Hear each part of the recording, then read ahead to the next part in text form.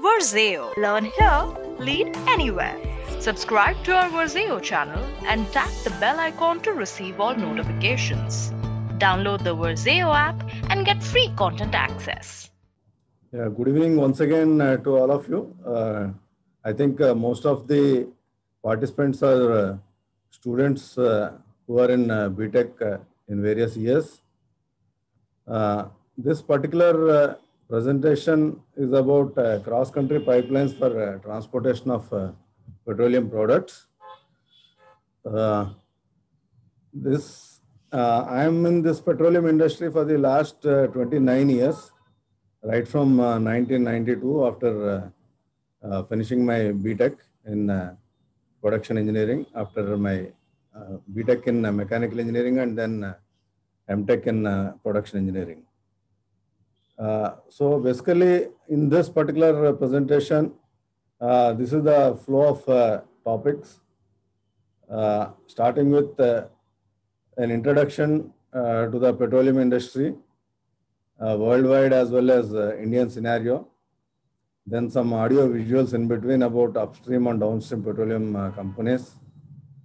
And then in fact, today we are getting a lot of messages in the WhatsApp that petrol price is going to touch 100 rupees a century, and how to react to the century, like what is being done in a cricket field once the batsman has completed a century. Let us see how these petroleum prices are varying. And then we'll talk about various ways of transportation of petroleum products in the industry, and why pipeline transportation is so important as far as this logistics of petroleum product are concerned. And then some concepts about pipeline products, and some audio visuals about the pipeline project, some specialized techniques, and then some maintenance techniques about pipelines, and finally some opportunities to the engineers and managers in the petroleum industry.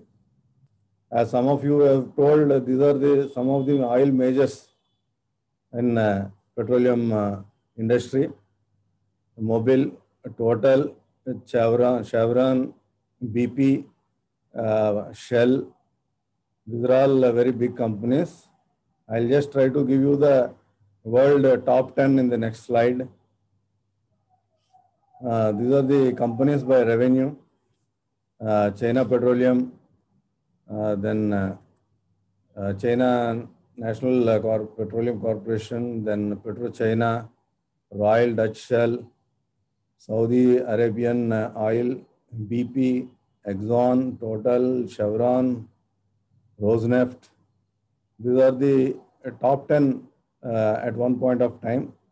There will be some changes here and there, but more or less these companies always come in the top 10.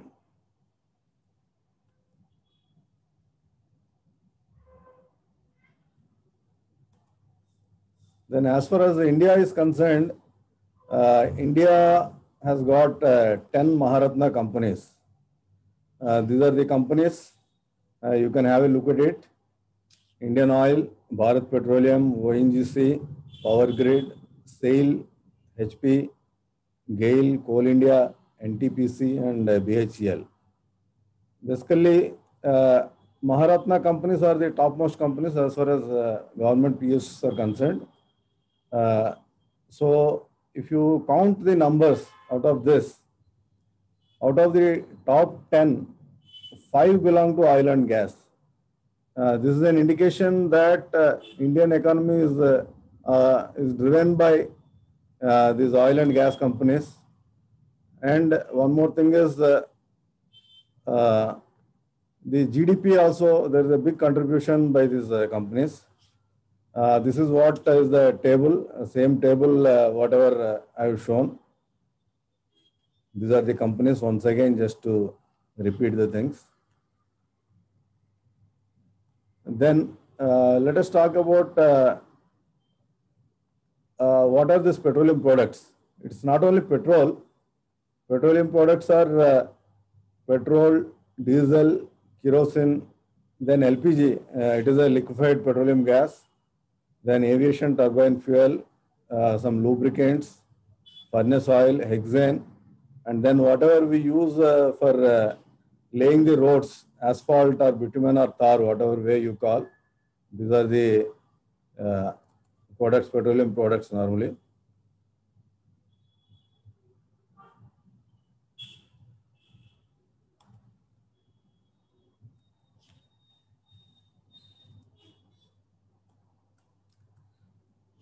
And then when you come to this oil prices, first let me just show you the oil prices, how they're fluctuating for the last 9 months.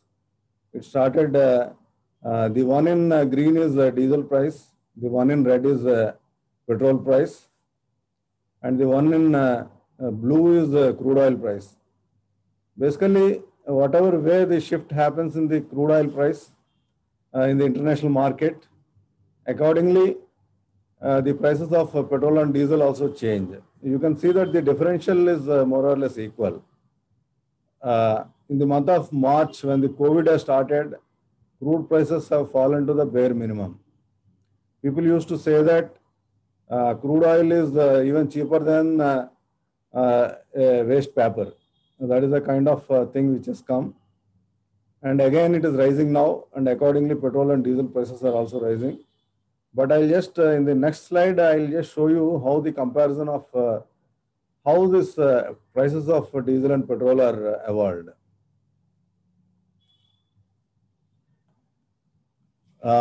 Let us take the column where petrol is written. Crude oil is the common rate for both, either petrol or diesel or any petroleum product comes from the diesel, crude oil. So the price of crude oil for the month of December is around 21 rupees 70 paise per liter approximately. Then after refining, it becomes around 27.75 rupees. That means around 6 rupees is the cost of refining this particular crude oil to make it as petrol or diesel. And then it comes the excise duty, which is levied by the central government, which is 119% approximately for petrol. So if you are making the petrol for around 28 rupees, then almost 33 rupees is added as a excise duty by central government. And then dealer commission comes into picture. Dealer commission is nothing but the amount given to the petrol pump person because of his selling, which is around 6%, and it comes to around 3 to 4 rupees. And then after that, state government also adds around 30% of VAT, which is again 20 rupees. If you add all these amounts, even though the crude oil price is coming for 21 rupees, and then after refining also it is 28 rupees, but ultimately when we pay to the petrol pump person, it becomes around 84 rupees. That is the price as of 31st or 1st January of this year. And normally in the international market, the crude oil price changes from time to time. So accordingly, the petrol or diesel price also changes every day. Because of that only, if you see a newspaper, you can see that the rate of diesel or petrol is changing. Like that, it has crossed 90 rupees by today. And it may touch 100 rupees also, but state government or central government, sometimes they try to reduce the rates of excise duty and VAT also. At that time, the rates may come down. It all depends on the dynamics. So now, when it comes to petroleum industry, I'll just touch upon each company, what are all the things that are there in the petroleum industry. First, you need to do the exploration and production of the crude oil and natural gas from ground, either in ocean or near to the ocean. We explore, that is called upstream companies. Anyone knows any upstream company who explores the crude oil in India or abroad?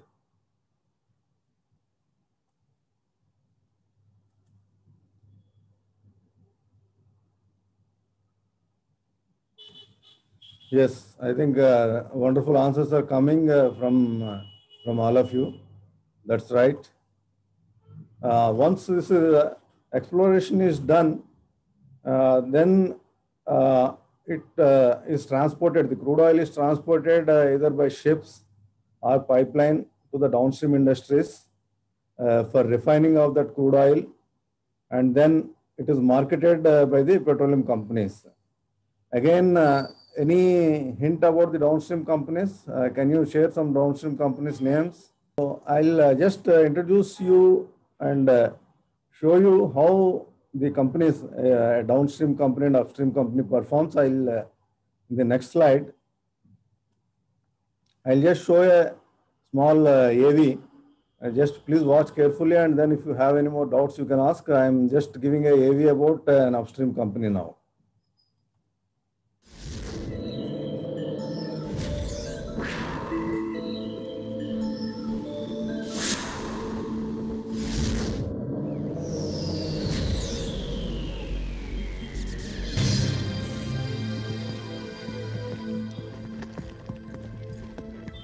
Half a century ago, as India awoke to light and freedom, Prime Minister Jawaharlal Nehru had a vision to build an oil and gas industry in a developing country. 45 years after formation, the Oil and Natural Gas Corporation is India's most valuable company and an organization that makes every Indian's heart swell with a sense of pride and ownership. This saga of success was created by the thousands of oil people who toiled in all corners of India, facing all kinds of hardships. Is the AV audio audible?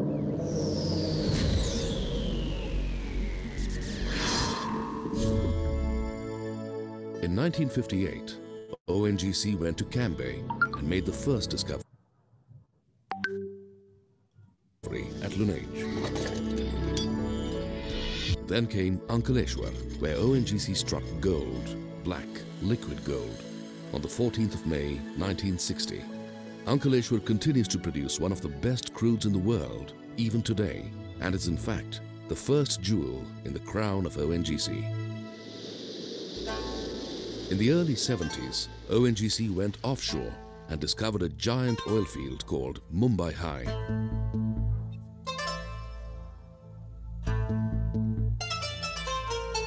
This discovery, along with subsequent discoveries of a number of huge oil and gas fields in the western offshore, changed the oil scenario of the country.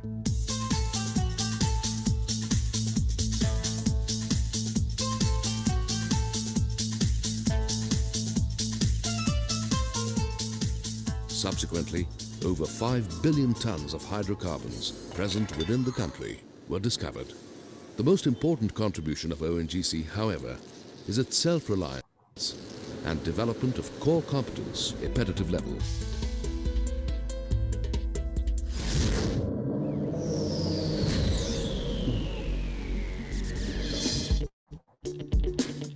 ONGC is modernizing its fleet of drilling rigs and related equipment to elevate its operations to the best-in-class level.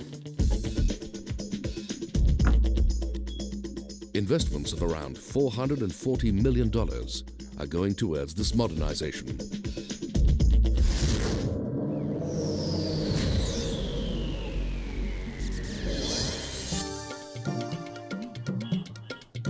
In keeping with setting world-class standards, ONGC establishments have received more than 62 ISO certifications and other accreditations in a single year.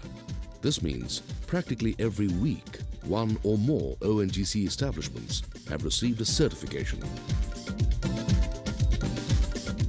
Today, ONGC is dedicated to excellence by leveraging competitive advantages in research and development and technology.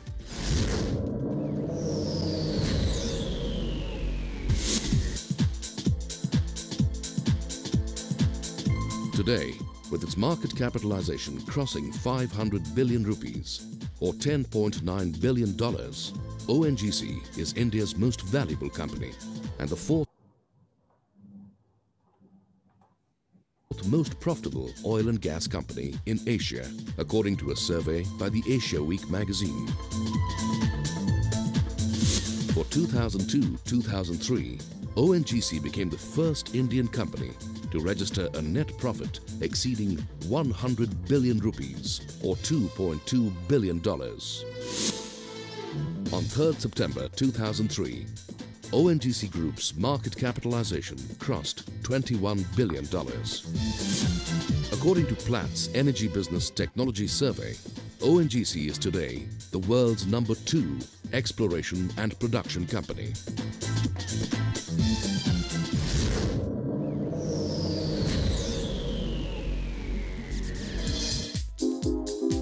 In July 2001, ONGC adopted a 20-year corporate strategy whose first objective is to double the reserve base from 6 billion tons to 12 billion tons. The second objective is to increase the overall recovery from the current 28% to 40% in order to overcome the natural decline in oil producing fields. The third objective of ONGC's corporate strategy is to tie up at least 20 million tons of equity oil and gas every year from its operations abroad.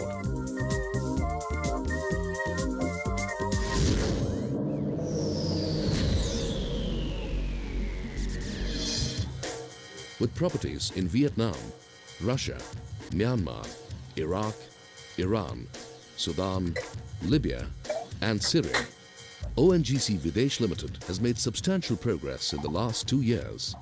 In Vietnam, OVL is investing $228 million and has a 45% share in 2 large offshore gas fields. With an investment of $669 million, OVL has a 25% stake in the Greater Nile oil project in Sudan. ONGC Videsh has invested an estimated $1.75 billion in the Sakhalin-1 project in Russia, making it the largest single foreign investment ever made by any Indian corporate and the largest foreign direct investment ever into Russia.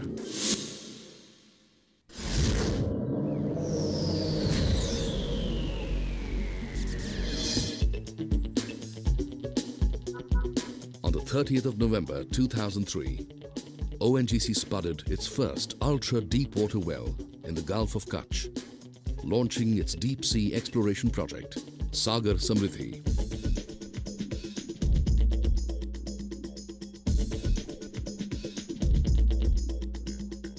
Targeting to discover and produce oil and gas from fields under water depths of up to 3 kilometers, Sagar Samriddhi is expected to add at least 1 billion tons of oil and oil equivalent gas to existing reserves over the next 2 to 3 decades.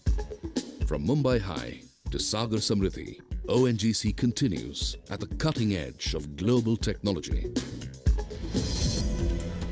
Today, ONGC is India's only integrated petroleum group, actively involved in exploration, production, refining, transportation, plus marketing. A rejuvenated ONGC is ready to take off as a global energy provider and has a vision to be a world-class oil and gas company integrated in the energy business. ONGC is truly making tomorrow brighter. So that is the one AV about the upstream company. There is a question in the chart box about what is upstream and what is downstream. As far as petroleum is concerned, petroleum industry is concerned, upstream is nothing but which explores the oil, crude oil from the particular fields, oil fields. Whereas downstream companies are the companies which refine and sell the petroleum products. And in general, upstream and downstream, there is a definition from wherever the water flows from the top, that is called upstream. Whereas wherever it comes down, it is called the downstream. For a river like Godavari River, Maharashtra is the upstream and Andhra Pradesh is the downstream. It is something similar to that. We have seen a picture about, a small AV about ONGC. Then as you can see, the crude oil is taken off from offshore oil fields and onshore oil fields also. And I think by now you might have understood ONGC is Oil and Natural Gas Commission. That is the full form of that. And then from there it comes to the downstream companies, this crude oil. There is one more AV about the downstream companies which I'll be showing now. One of the companies, there are multiple companies which already all of you have told. Before drilling down into the pipelines and getting into the actual pipelines transportation, a small AV about a downstream company I'll show now. After this, I'll be starting the pipeline subject with a small clip from a James Bond movie. Probably all of you might have seen some James Bond movies. Just to kickstart about the pipelines, I'll also just share one James Bond movie clip. Before that, let's have a look at a downstream company, AV.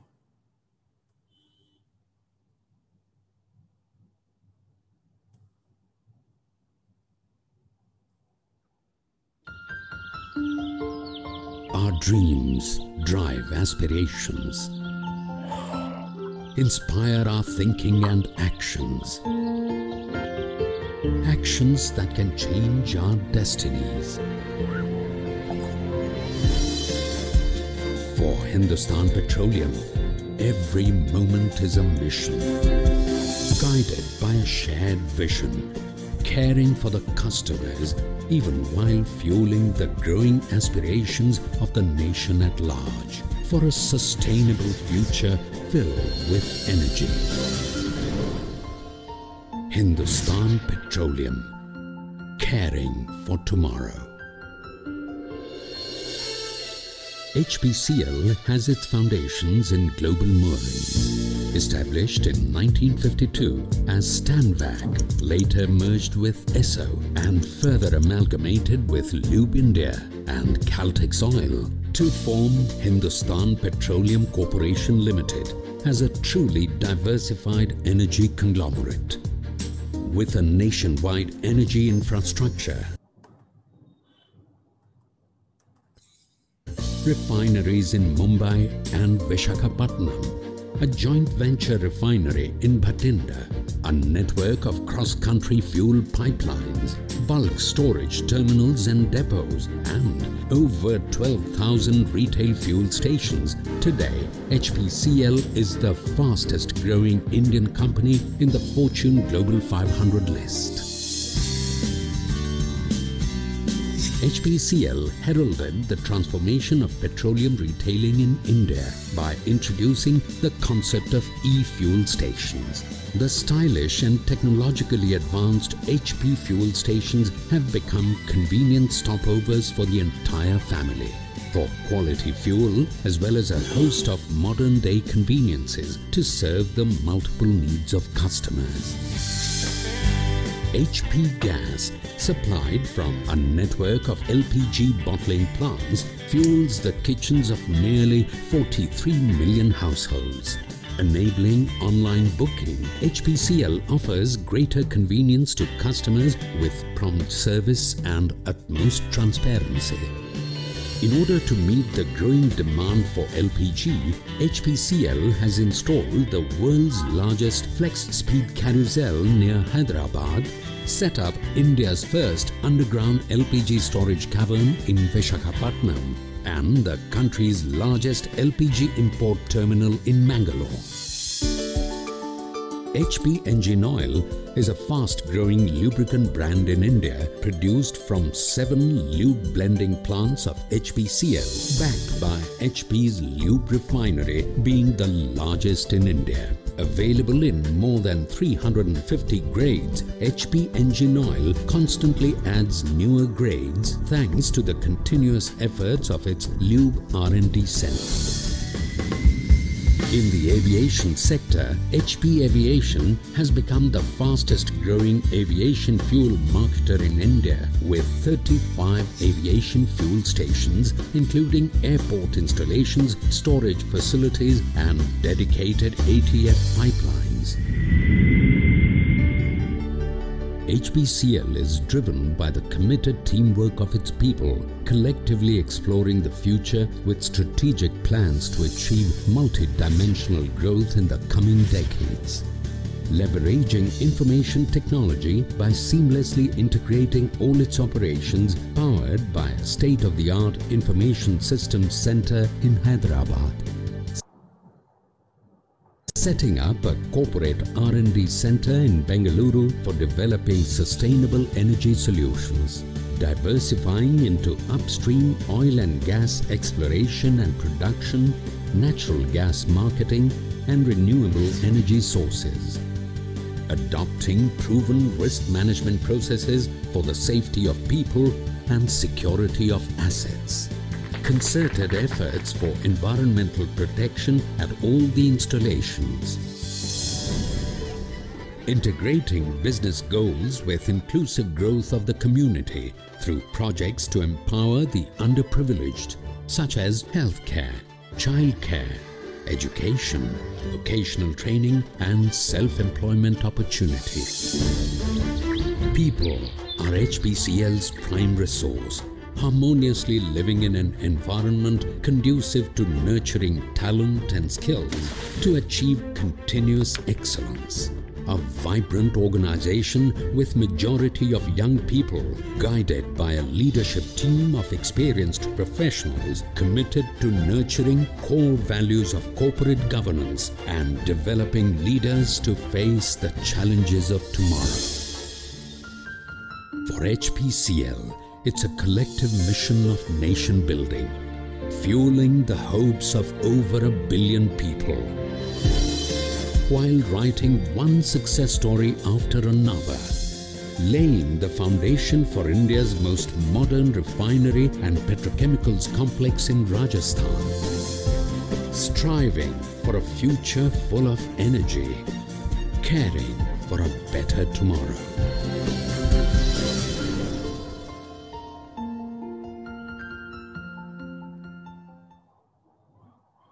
So that is what is about a downstream company.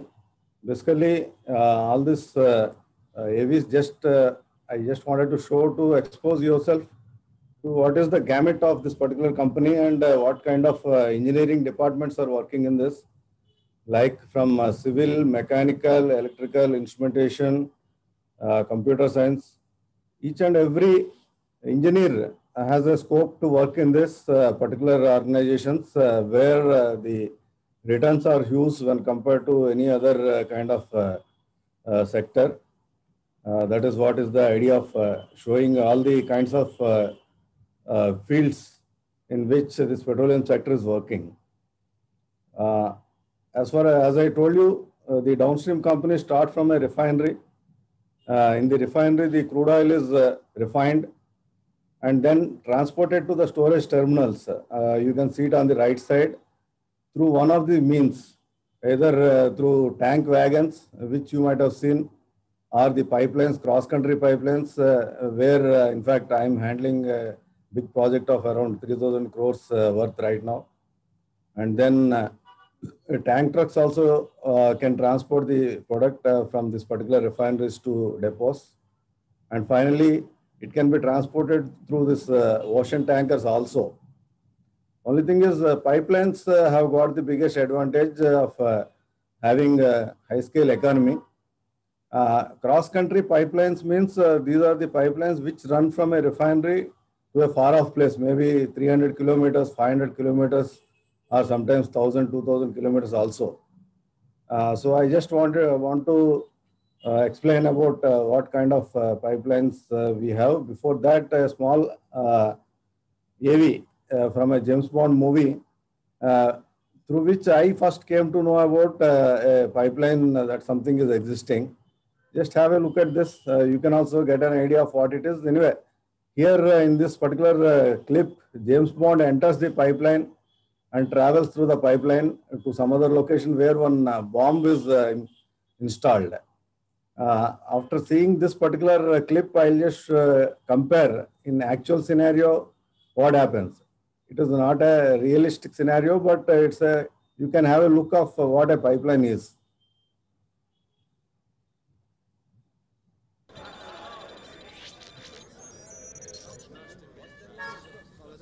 at that. That's not right.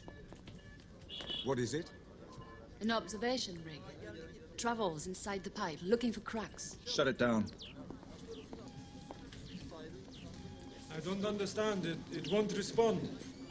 The place is clean. No sign The bomb of is the in the bomb. pipeline. Oh my God. They must have brought it through here. That would explain the attack. Heading for the oil terminal. Where would do the most damage? Have your men evacuate that terminal. So now do you believe me? This is an emergency situation, so please, clear the room. Do it. He's going for the oil. Of course. The one pipeline the West is counting on to supply our reserves for the next century. You have an idea? Maybe. How far is that rig from the terminal? And how fast is it traveling? It's 106 miles from the terminal, going 70 miles an hour. We've got 78 minutes. Do you have another rig? There's one parked in the passageway ahead of it. Charles, can you get me out there? Of course. Wait a minute. Are you gonna do what I think you're gonna do? What do I need to defuse a nuclear bomb? Me. So this is how a cross-country pipeline looks like. Travels from one refinery to various cities.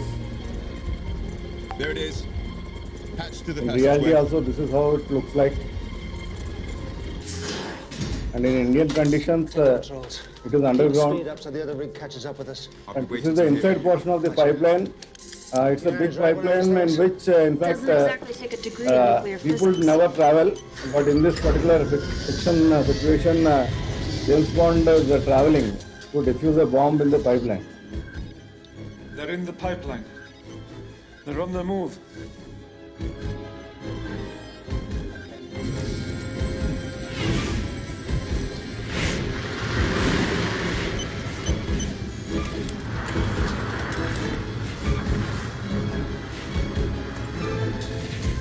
Faster!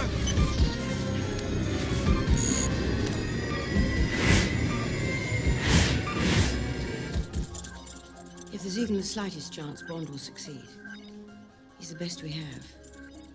Although I'd never tell him. I hope you're right. Here it comes! It's closing up! Faster!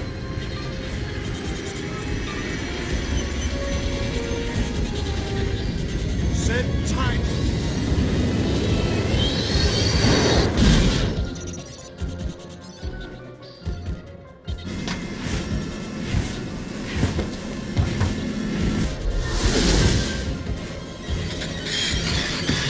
No brakes! The controls are jammed!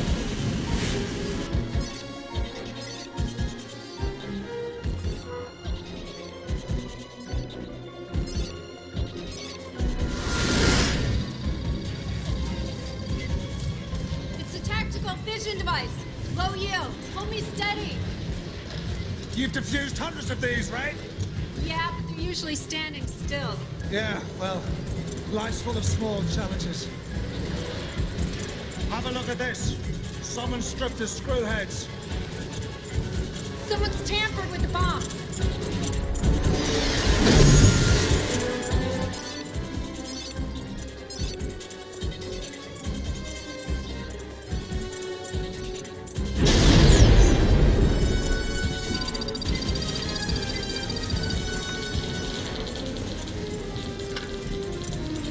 Look! Half the plutonium's missing. So what are you saying? You couldn't go nuclear? There's still enough explosive in there to kill both of us if the trigger charge goes off. Let it blow! But I can stop Let it blow!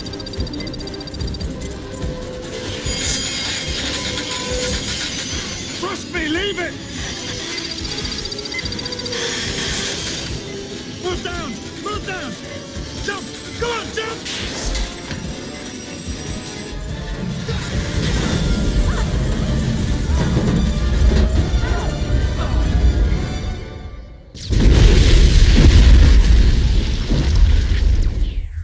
That's strange. It doesn't read like a nuclear explosion. Robinson's reporting. The bomb was a dud. but the triggering charge blew out a 50-yard section of the pipe. And Bond? Nothing. I'm so sorry. So that is how a pipeline looks like. But in the actual scenario, the control rooms and all, whatever you have seen, those are actually similar to that. Entire operations are controlled from the control rooms through various instrumentation and SCADA devices. The only thing is, pipeline is never empty. It is always filled with the product. James Bond cannot enter into that. But we use an instrument called intelligent pig, which we introduce, which goes like how this James Bond has traveled. It is to check the effectiveness of this particular pipeline, whether any kind of corrosion is there, any dents are there, all those things that intelligent pig can detect.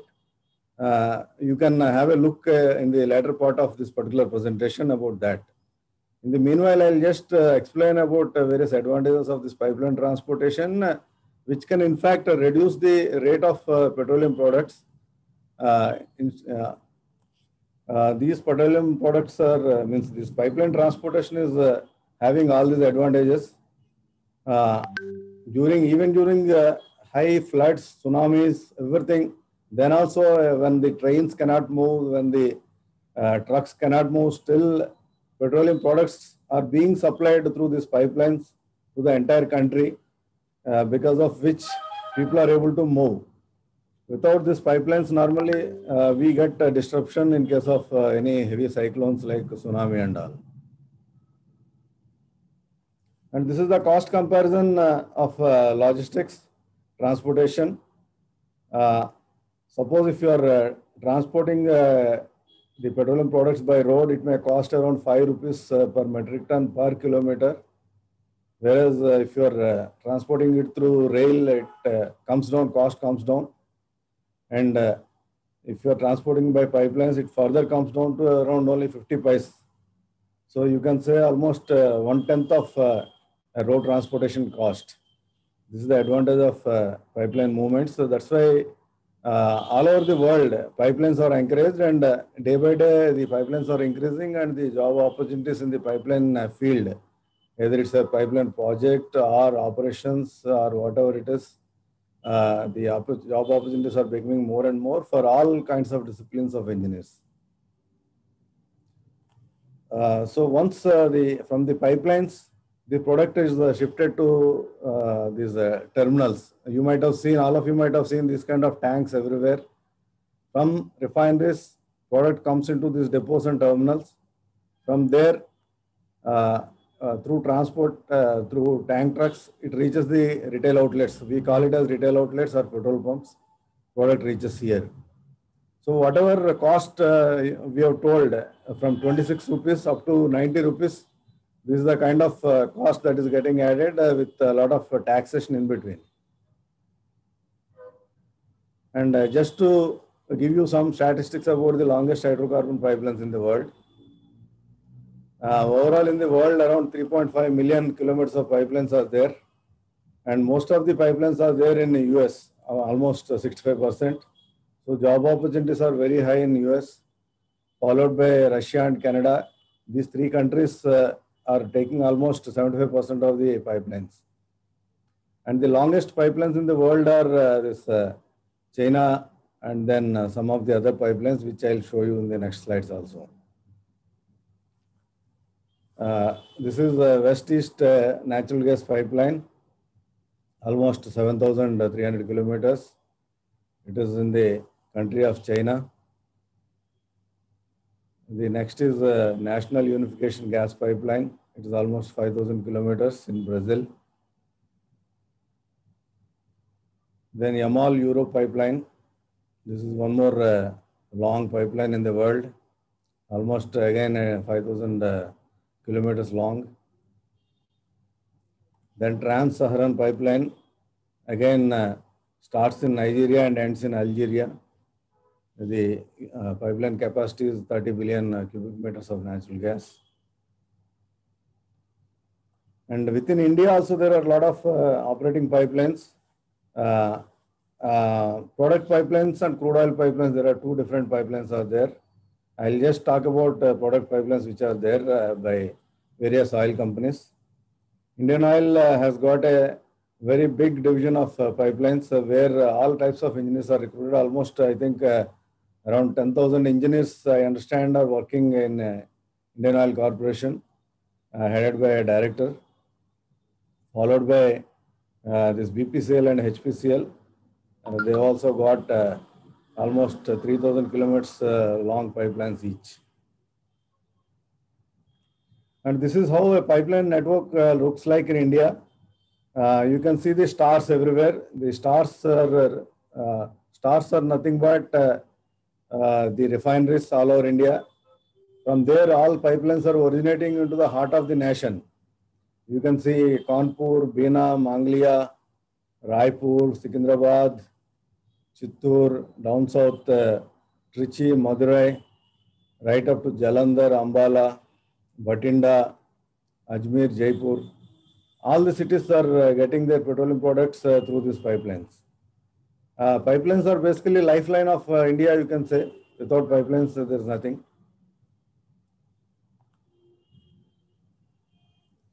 There's a small AV about the concept to commissioning of pipelines.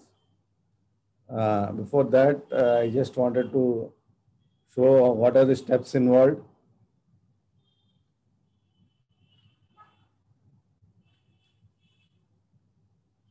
These are the various steps involved in a pipeline construction. Then one small AV about actual pipeline in a foreign country, how it takes place. Just have a look.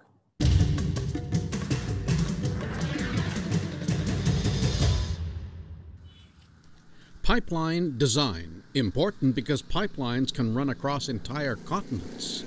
As we look at design today, we'll see it involves the routing the pipeline will take, how the pipe and the steel in it is made, how the pipe is coated, and how the pipeline will be built. To begin, experts go out to the proposed route and gather information for designers. There are rules, hundreds of pages of them, for how pipelines are to be built. Pipeline designers use computer models to apply those rules. The colors vary based on specifications the designer has entered. Where it is red, the design may have to change. Designers have high-resolution photos and data from advanced radar called LiDAR. Every pipeline must also have an environmental plan.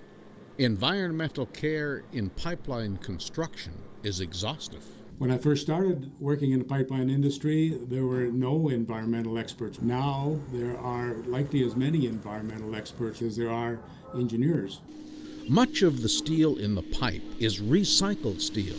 Steel composition is key. In the incredible heat of the electric arc furnace, where iron is melted, samples are taken several times during the process and are analyzed as the steel is formulated. Dozens of alloys can be added to iron to bring the steel to the specifications required. Steel is flattened and rolled to be made into pipe. Now we're at the pipe mill. This spiral form is common for larger pipe. Welding the continuous seams is completely automated and the seam weld is checked ultrasonically. Quality control. Here, random samples are stretched to confirm they break only when they're supposed to.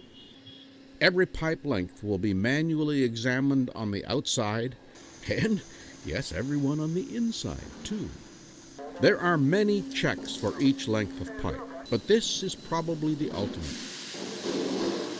Each length of pipe is capped and filled with water. The water pressure is increased well beyond the pressure specified for the pipeline it will go into. The idea is to confirm that each length of pipe is sound before it ships. Steel inevitably rusts when exposed to moisture in the air, so at the coating mill, a blasting process cleans and etches the pipe. Once again, a surface inspection, imperfections are taken care of. Then each pipe length is prepared for application of the coating. The pipe is heated to just about as hot as an average kitchen oven can be. The coating is sprayed on as if it were paint, but in fact, it's powdered epoxy. Dozens of nozzles doing the spraying, the heat in the pipe activates the epoxy and bonds it to the steel. The pipe has cooled. This is a scan looking for tiny imperfections in the coating. They will be fixed, and the pipe will be ready to be shipped to a pipeline installation. Construction. Pipeliners often work in winter when the frozen ground is most stable for machinery. The pipeline will match the contour of the land. Pipe lengths will be lined up together and hoisted onto temporary supports. Joined with sophisticated welding, several passes around the pipe for each connection. Each weld will be verified with ultrasound. A trench deep enough to provide a specified amount of cover. And now the assembled sections of pipeline can be lowered into the trench. Valves, huge faucets at regular intervals, will allow product flow to be stopped if required. Backfilling will be gentle so that nothing damages the pipe or its coating as the land is restored. Except for occasional surface facilities, you won't see much of a pipeline. A meter or more beneath the ground, it will transport fuel for our homes and vehicles Pipelines are underground for decades to come. So once it is Probably laid and buried, as long as we require fossil fuels. above that vehicles can move. That's the way pipelines are designed. So that's why these are all environmental friendly and doesn't affect any kind of traffic or anything. And as far as pipeline designs are concerned, lot of codes are there. You have to follow all these codes to design the pipelines. The moment you enter into this particular field, you will be knowing about all these codes as well as other standards also. And as we saw in that particular AV, it is not as smooth as what we have seen in the AV. There are a lot of challenges in the pipeline construction, especially when you are crossing ghats. One such ghat construction, I am just showing a small AV in the you can just have a look of one pipeline which is for LPG.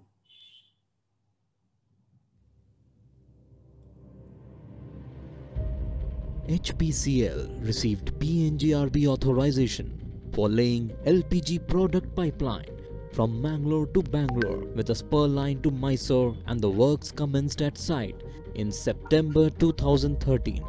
Approval for forest land diversions and tree cutting approval in other lands was delayed despite best efforts.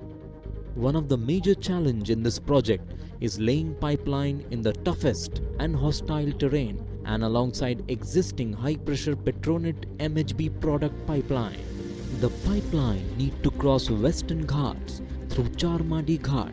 This is second oldest ghat on the planet from Neria to Gutti, spanning a length of 22 km with sharp elevation difference of 100 to 1100 meters MSL within this short span. This stretch includes 14 km of thick rubber estate beyond Balur Reserve Forest towards Neria and 8 km of Balur Reserve Forest in Chikmagalur district, which is a part of buffer zone of Elephant Corridor abutting Bhadra Tiger Reserve Forest. This section of ghat is home to wildlife species like leopard, bear, elephant, and most part of pipeline crosses through Elephant Corridor. It is also home for most venomous reptiles like king cobra and Russell vipers. This section receives copious rain in monsoon, even to cross by walk, thus restricting the working period from December to May only in a year. The section has steep slope in rocky terrain, prone to frequent landslides. With no communication facilities, planning and executing the pipeline was a big challenge. Narrow corridor for laying pipeline in the ridges of two saddles means multiple crossing of Petronet pipeline. The area has 600-meter length hard basaltic rock which requires controlled blasting. The abnormal delay in MOEF state forest approval for forest diversion till October 2014 has left us with one working season only, while the terrain requires a minimum 2 such seasons. The execution was divided into 14 sections with meticulous planning, as logistics played a key role. Jobs had to be planned in sequential manner from both Gutti and Neria side of Ghat. ROU clearance was done with a short period of 1 month and temporary pipe stack yards set to first move the pipelines into Ghat, improvised tractor-operated pipe carriers and sledges. Communication facilities through VHF towers were established due to restricted ROU, and multiple bends in trench welding has been planned.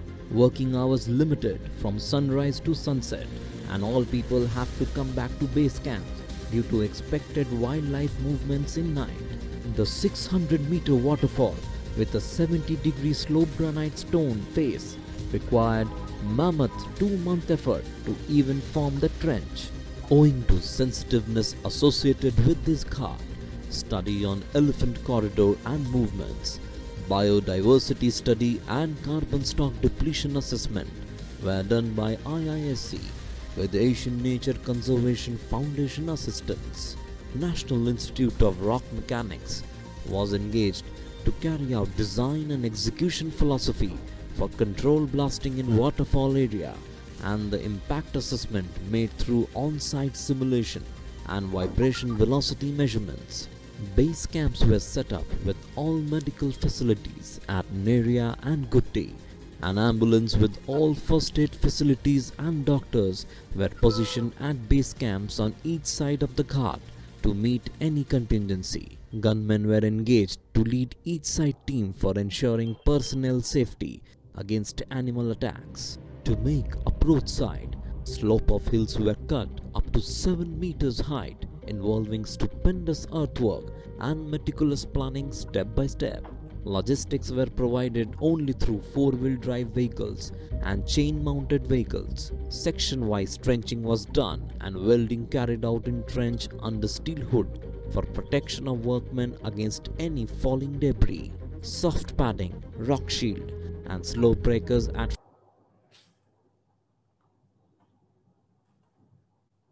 frequent intervals were provided for pipeline safety and stability.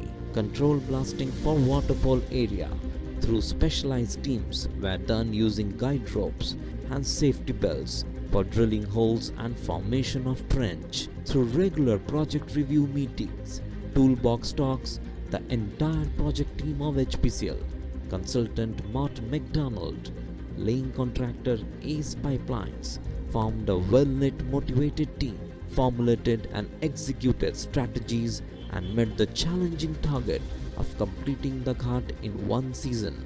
It is a matter of great pride to each one of these team members that despite many odds, the target could finally be achieved by the first week of June, just in time. This has now paved the way to complete the project ahead of revised completion target of November 16th.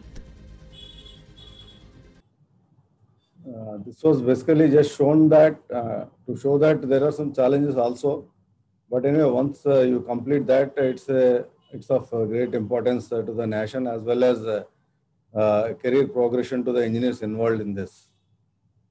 These are some of the pictures of that same ghat, and sometimes if there's any river, then to cross the river, either we construct a bridge or drill underwater. There is a technique called HDD, a technique to drill the pipeline underwater. Just 1 minute video I'll try to show for that particular HDD technique. Again, this is a specialized technique. Horizontal directional drilling, commonly referred to as HDD, is a surface-to-surface installation technique that is comprised of 3 primary stages, including pilot bore, reaming, and product pipe installation. This method of construction is typically used to install pipelines in areas not amenable for open-cut construction, including major water bodies, wide or busy highways, railroads, environmentally sensitive areas, and urban environments. During construction, no disruption occurs to any feature being crossed by the HDD installation. With proper design and good HDD construction practices, the HDD method allows for the installation of pipelines with no impacts to the crossing features. Limited workspace is established on both sides of the crossing to house the necessary drilling equipment and to facilitate product pipe string fabrication. These sites are cleared and leveled to facilitate drilling operations. Silt fencing and other erosion control measures are placed around the site. If necessary, sound curtains are erected at the drilling sites for noise mitigation. The drill rig and power unit is placed into position on the drill alignment. A drill pipe skid is positioned next to the drill rig. A small entry pit, approximately 5 to 6 feet deep, is excavated at the front of the drill rig to collect drilling fluid returns. A separation plant, holding tanks, and drilling fluid pumps are set up and plumbed with the drill rig. A control cabin is placed immediately next to the drill rig. This cabin houses the controls used to control the drill rig and track the drill bit location. Drilling of the pilot bore commences by pushing and rotating drill pipe connected to the drill bit along a predetermined path from the drill rig entry location towards the exit side located on the far side of the crossing. A mixture of water and bentonite clay, referred to as drilling fluids, is continuously pumped through the drill pipe to the cutting tools where it mixes with the soil or bedrock cuttings. This mixture flows back to the drill rig location, carrying the entrained cuttings, where it is transferred to a separation plant to remove the cuttings and recycle the fluid component for reuse downhole. Aside from assisting in removal of cuttings, the drilling fluids also serve to stabilize the bore, cool the cutting tools, and lubricate the pipe string. As the pilot bore is advanced, a tracking system is used to locate the position and orientation of the drill bit. Steering adjustments are completed by the drill rig operator to maintain the design alignment. When the drill bit exits the ground surface on the far side of the crossing, the pilot bore stage of the installation process is complete. The pilot bore is typically enlarged by pulling reaming tools of successively larger diameter from the exit location back towards the drill rig location. Depending upon the diameter of the product pipe, multiple passes with reamers of increasing diameter may be required to incrementally enlarge the pilot bore to its final diameter. Upon completion of the full reaming passes, the condition of the HDD bore is assessed by completing what is known as a swab pass. The pass consists of pushing or pulling a slightly smaller diameter reamer through the fully reamed bore from start to finish. The diameter of the swab pass is typically smaller than the full reamed diameter, but greater than the diameter of the product pipe to be installed. Like the pilot bore drilling process, drilling fluids are continuously pumped through the drill pipe to the cutting tools, where it mixes and entrains the soil or bedrock cuttings into the fluid. This fluid aids in removal of the cuttings, continues to stabilize the bore, cool the cutting tools, and lubricates the pipe string.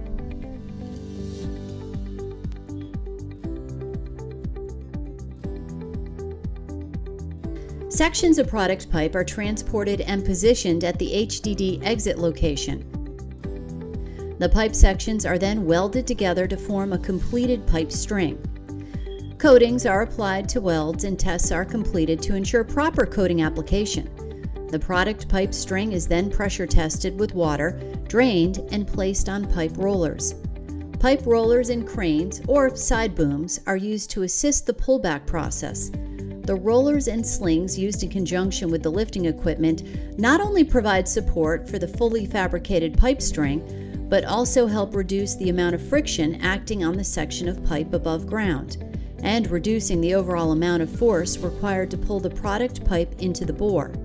The rollers and equipment are also used to position the product pipe to match the angle of the bore where the pipe enters the ground surface.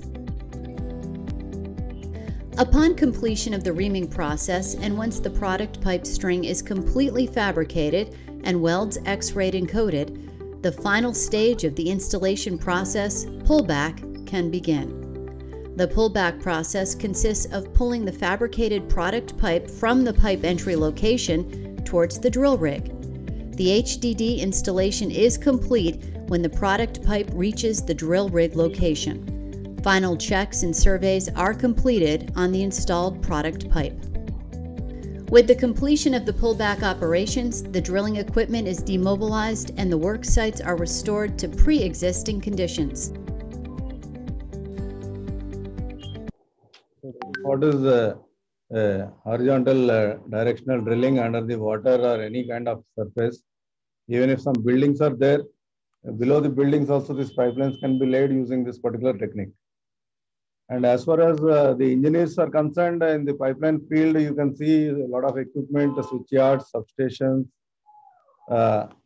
For instrumentation engineers, SCADA, PLC techniques are used. In fact, all the pipelines have got world-class automation facilities. All the pipelines are operated. This is a real picture, which is one of the stations. And you may recollect that James Bond movie where almost similar panels were shown. And this is the actual picture where from a refinery, first some booster pumps will be there to pump the product. Then from the booster pump, it comes into the filters. From the filters, there will be a big pumps of almost 6.6 kV high voltage pumps through which the product is pumped into the cross-country pipelines. This is the substation. And these are the facilities in the dispatch stations. Then once the pumps are using to push the product, it is not sufficient sometimes. You need to use intermediate pump stations also. Suppose if the pipeline length is 300 kilometers, then after around 150 kilometers, you need to boost up the pressure, for which intermediate booster stations are there. And in between, you will have some intermediate receiving station, come booster pump stations also. You take the product into these tanks through the pipeline, as well as you boost the pressure further to the next receiving station. And these are the typical final receiving stations where products are petrol, diesel, kerosene are taken into those tanks. And you may wonder that all the products like petrol, diesel, kerosene can be pumped in a single pipeline. It need not be through multiple pipelines. That is the beauty of, there is a technique called interface handling, through which we pump different products in the same pipeline. In the pipeline, because of this automation, there are flow computers, flow meters, everything is there. And as you have seen in the James Bond movie, there is something, James Bond has entered this particular pipeline, but whereas, as I told you, we use a pigging facility to clean the pipeline. For that purpose, normally pigs are inserted into that. We call them as intelligent pigs, which can gauge each and every parameter of the pipeline. I'll just show one small AV on that, how this intelligent pig is working in the pipeline.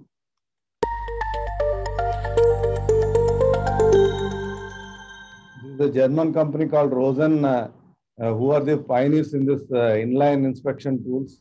These are called intelligent pigs. The one which is coming from the top is an intelligent pig that gets inserted into the pipeline.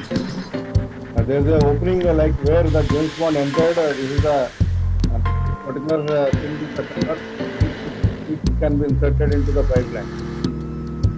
This being an intelligent pig which works under electromagnetic technique, it enters the pipeline, travels all along the pipeline.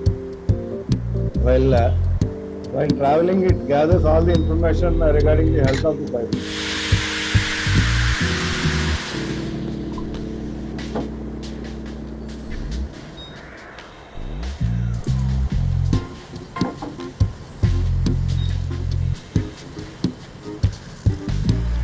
And this is called a pig which is traveling. It travels along with the product. You don't have to stop any pumping of the product. It travels like that. If there is any defect in this particular thing, it catches the defect through this electromagnetic field. And there are some loggers inside this particular rigs which log the data all along the pipeline. This is a cut section being shown here.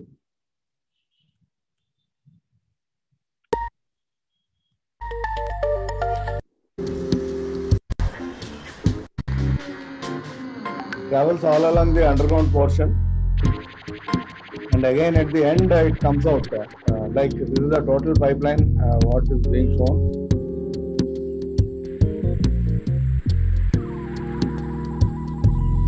So there is something called a pig receiving station.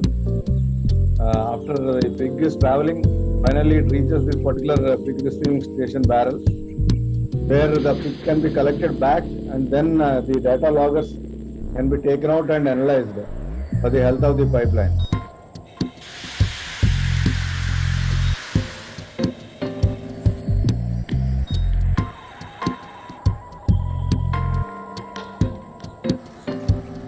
So this is after traveling almost 150 kilometers or so, this pig has reached now to the receiving station.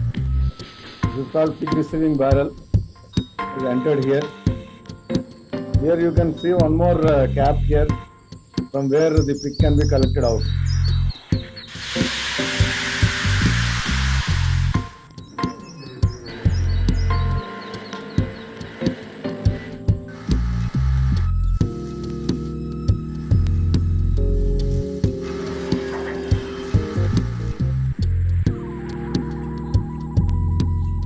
So now this pig has come out.